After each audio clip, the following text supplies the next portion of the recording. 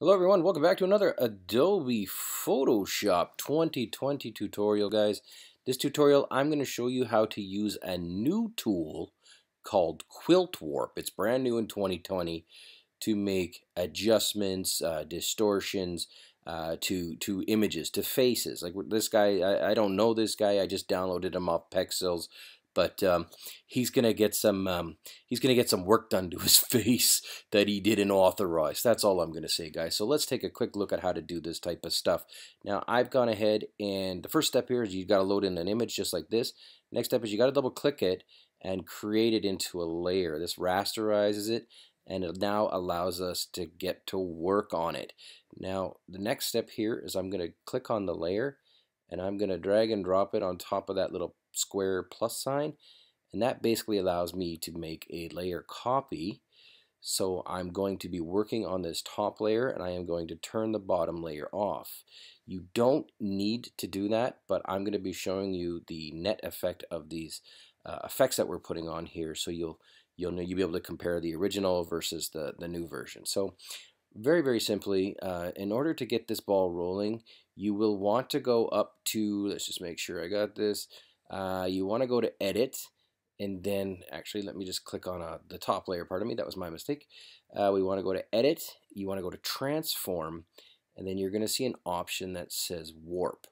Now this warp is good enough for a lot of you, so if you want to make some changes, you don't get the fine changes that I'm going to show you in Quilt Warp, but if I want to make it wobbly like this or wobbly like that, or maybe add some weird whatever the hell in here, like I've made some pretty weird changes to his face, and maybe that's the effect you're going for.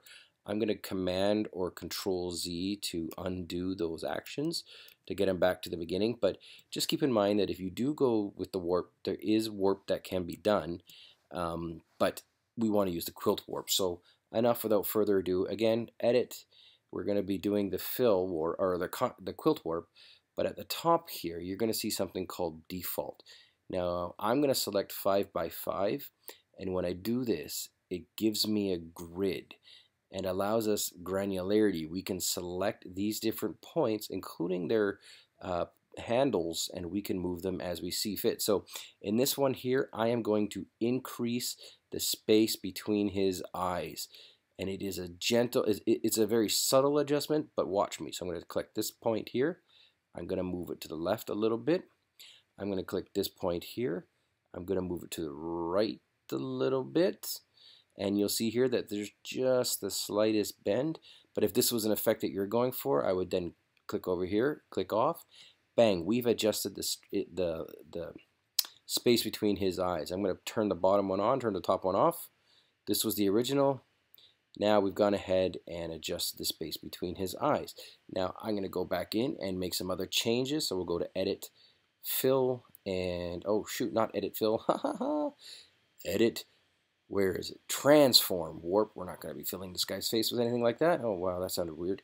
Edit, Transform. We're going to get the grid back up and running. Go back to 5 by 5. And I don't know, like you guys can, go nuts, do whatever you want to do. Maybe you want his chin to be a little pointier.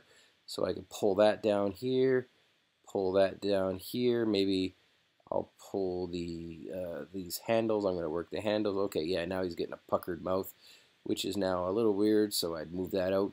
Guys, as you can see here, I'm just having fun here, but to make very simple but very effective warps and adjustments to a person's face, to an image, this is the tool to use, guys. Quilt Warp tool. That's it, guys. I hope you enjoyed this tutorial. I hope you enjoyed the new quilt effect. This is the multipoint effect. I've got a ton of new tutorials coming up. Stay tuned. I'll be back real soon. Thanks.